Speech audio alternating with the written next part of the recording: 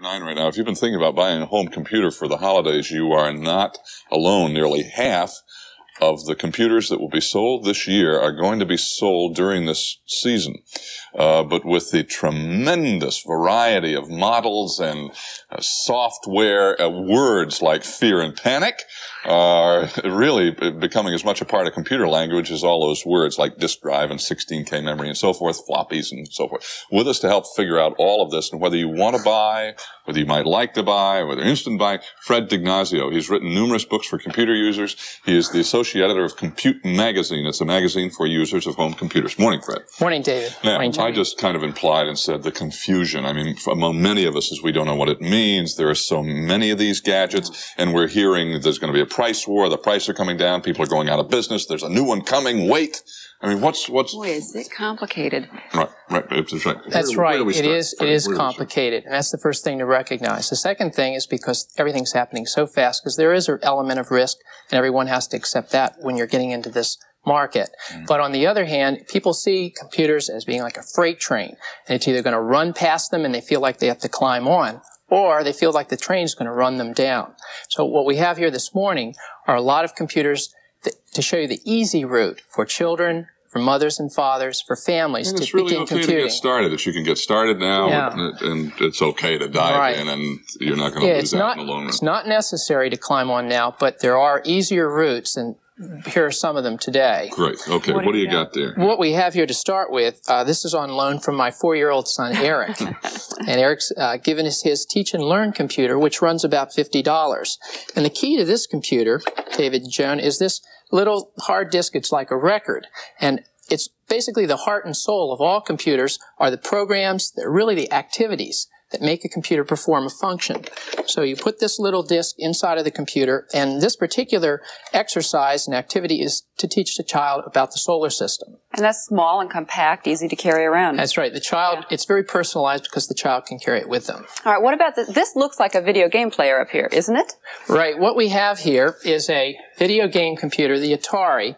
And the Atari last year was a very hot item in terms of video games. But video game sales have lagged this year. And the software manufacturers realize there are millions of people out there who would still like to use this unit. So they're starting to make educational programs for families. All right. Now, that's what you call software, right? These are programs. And what we have here is a little game cartridge. It's not running just a shoot-'em-up game. It's a learning game from the Sesame Street people. About how much does something like that cost? What this runs is... For the software itself is about $20 or $30, and for the kids controller it's about $20. Oh. And the controller, you can take a plastic overlay that fits any activity. What we have here is Big Bird, showing a child both how to move back and forth and catch the eggs, and also teaches counting. Oh, that's great. All right, that's, let's say, $50 range, sort of. Now, is this, what, a real honest-to-goodness computer, right?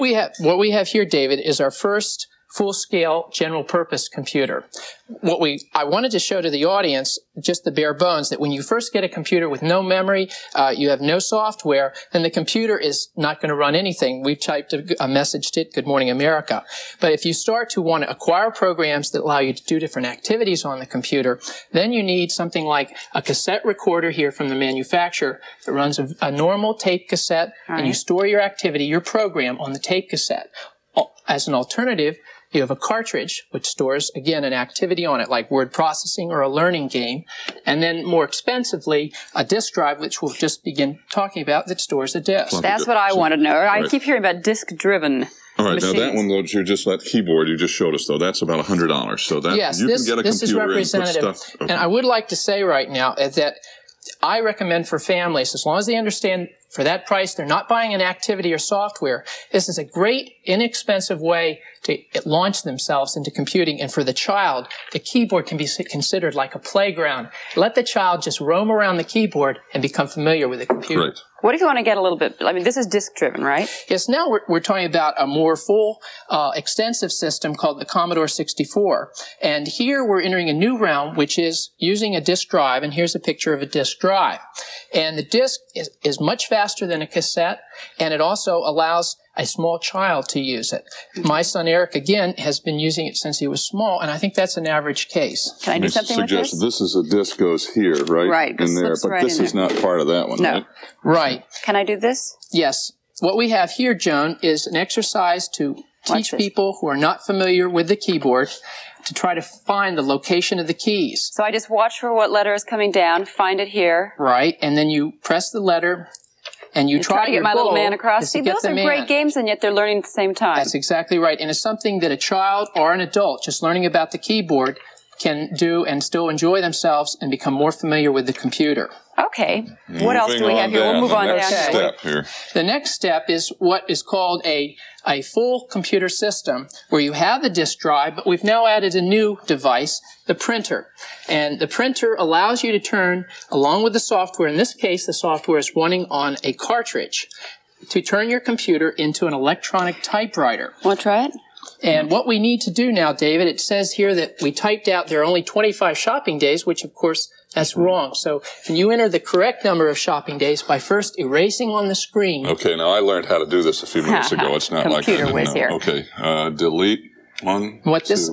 All right. I just took out, and now I'm going to enter 19 shopping days. My daughter Katie uses this on her book reports, and I recommend it for children because it allows them to get away from the difficult way of changing all of their writing, and it makes the details effortless so they can spend their time worrying about what they're creating. All right, why don't you show us what this last thing is, because this is interesting. Koala Pad? Right. What we have here, it's a new line of products that are like alternatives to the computer keyboard, and it allows you to use music or art. Now here we have already, here I drew a few minutes ago, with very little artistic ability, a Christmas tree.